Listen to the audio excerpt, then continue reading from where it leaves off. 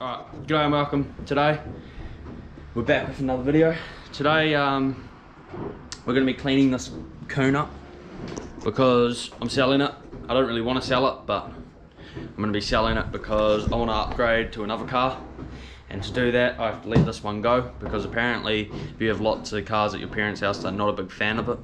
But to be fair, they've been pretty good because I've got 2 cars. But anyway, I'm going to be cleaning this thing up and selling it so another young bloke can get it and skid it and hopefully not write it off. So I'd also say, apologise about the little like fog in the corner. I can't really help that. I don't know why it does that too, but it's kind of weird why it does that.